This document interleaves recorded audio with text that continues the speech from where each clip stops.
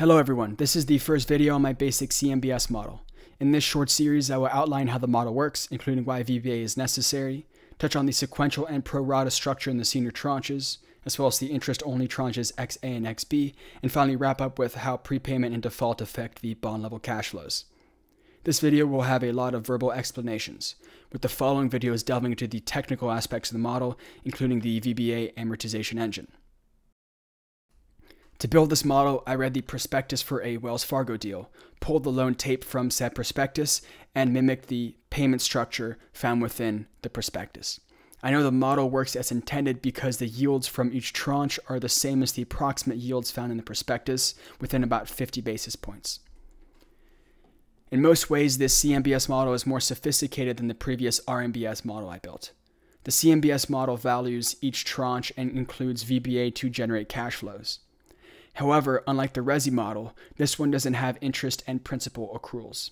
The reason I didn't include accruals is because the prospectus didn't reference what occurs during interest and principal shortfalls, or more specifically, after interest and principal shortfalls. To check the model's accuracy by comparing my model's yields with the projected yields found within the prospectus, I couldn't include accruals. So if a tranche doesn't receive interest for a period, that's considered a loss without the option to recover that interest shortfall. You may also notice that there are far fewer inputs in this model than in the Resi model. That is for two reasons. First, a lot of the work takes place in the VBA cash flow module. So a lot of the inputs are behind the scenes. Second, the CMBS loans are all fixed rate, so the caps and floors which work to regulate the floating rate aspect of the Resi model aren't necessary here. Jumping into the control panel, we have date and timing inputs, all of which are standard. The entire deal runs off 30/360 interest calcs, so that aspect of the model is hard-coded. Next, the pool level assets. There are several ways to build a structured finance model.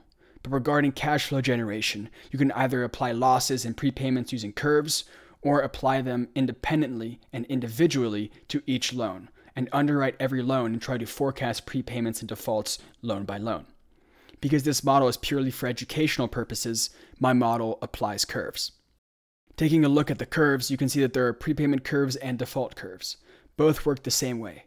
The pool balance will be reduced by a set percentage every month, either through prepayment or default.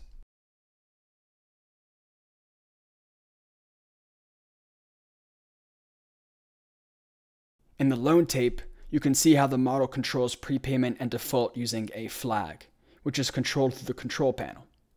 Default or prepay flag 1 is the first curve, and so on. Of course, defaulted loans don't necessarily result in complete losses of principal, as there is the chance for recovery of collateral. So here in column AN with ID 40, you can see a recovery rate. With a recovery rate of 30%, when a portion of the pool defaults, 30% of that principal is recovered later on. Now that principal isn't recovered instantly. The legal process of principal recovery takes a while, so a recovery lag is built in as well.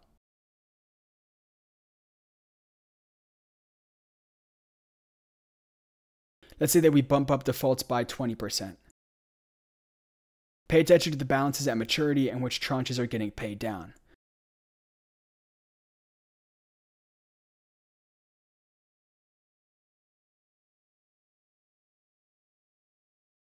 Immediately, we see that the B tranche has remaining balance. And all of the tranches are getting paid off later, if they're getting paid off at all. On a theoretical basis, the paydown of a tranche's principal, and therefore bond cash flows, is extremely sensitive to when default occurs. If 10% of the pool were to default in the first year, that would have a much larger effect on the bond cash flows than if 10% of the pool were to default in the 9th year. Regarding why the B tranche now has principal remaining, remember that subordinate tranches are paid principal after senior tranches. So when default occurs, it's the subordinate tranches which are primarily affected. Next, we have servicer inputs. When a loan is delinquent, the master servicer has the ability to advance payments on behalf of the borrower.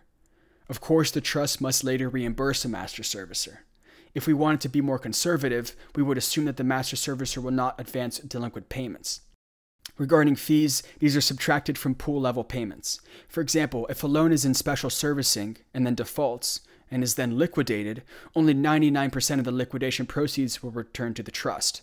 1% is kept by the special servicer as a fee. The trust must also pay other kinds of fees. These fees are shown in columns 27, 28, and 29. In the Resi model, fees were subtracted from the post-default and prepayment amortization. But because this CMBS model amortizes each loan individually, applying fees to the post-amortization cash flows wouldn't be accurate, right? Every loan can have its own distinct fees. So as a shortcut for the VBA amortization engine, I subtracted fees from the gross mortgage rate to find the net mortgage rate with which loan payments are calculated.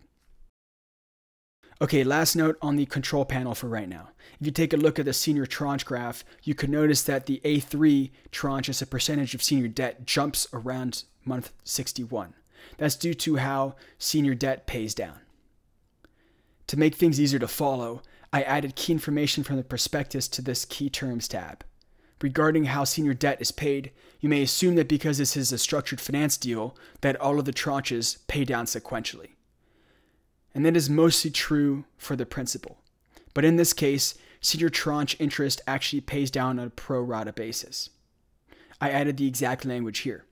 With respect to priority first, distributions of interest among Class A1, Class A2, Class A3, and Class ASB certificates will be made on a pro-rata basis in accordance with the respective amounts of interest distributable. And B, distributions of principal, if and when applicable, generally will be made first to Class ASB in an amount necessary to reduce the principal balance of each certificate to the Class ASB planned principal balance identified on Annex 1 of the prospectus. The key point there is that a minimum balance for Class ASB must be met before any principal is distributed to other senior tranches. As you can see in column J, there's a planned balance for tranche ASB. This balance was pulled directly from the prospectus.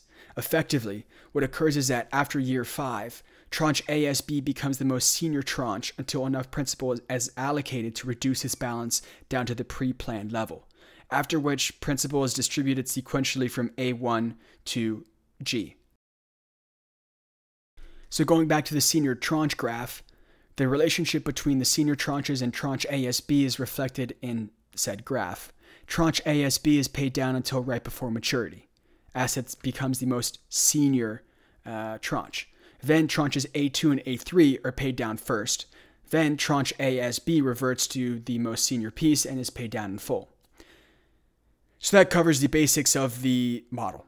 Like I said, this video included a lot of verbal explanations, but in subsequent videos, I'll delve more into how the model works on the technical scale.